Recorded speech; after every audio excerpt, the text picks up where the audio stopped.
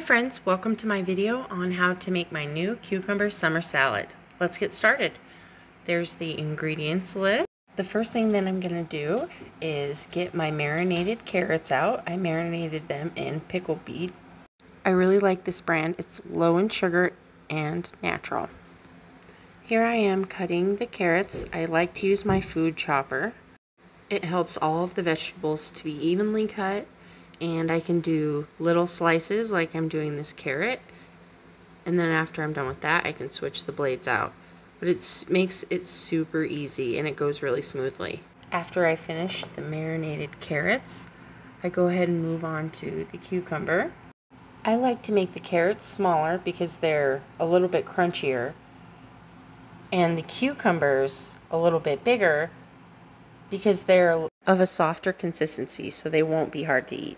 You'll see that there's going to be quite a bit of cucumber in this recipe, but cucumber is so perfect for summer salads and it's really good for you. I encourage you to watch a video or look up the benefits of cucumber.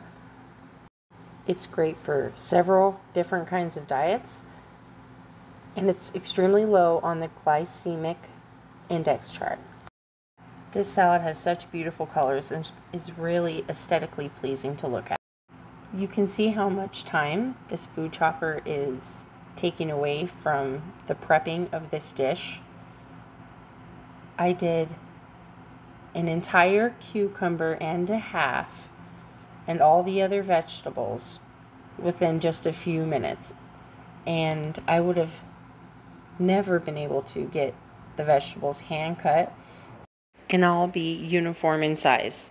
It makes it such a pretty salad when you do use the food chopper, and it's a lot easier too. It really doesn't matter though if you don't have one. Chopping it yourself is just as good. I just like it to be as pretty as possible.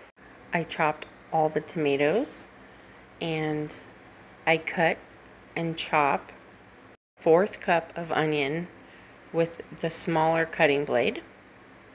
If I was making this salad just for me, I would have used the big one and double the amount of onions because I love onions, but most people just like a normal amount, so that's what I added today. I would say this recipe makes 4 to 6 servings as a side, or 2 servings if you're having large salads as a main dish.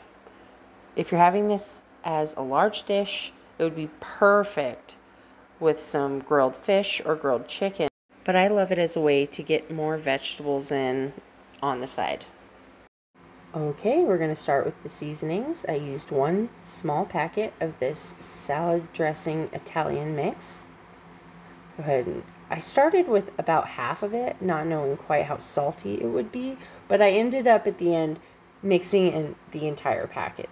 So I would suggest to go ahead and start with the entire packet. Unless you want to do low sodium, then start with the half. Next, I add the Italian seasonings. It really adds a good zip to this dish, and I love herbs, so I say the more the merrier. I go ahead and add a good generous amount of cracked pepper. Then I go ahead and add a little bit of the beet juice back in.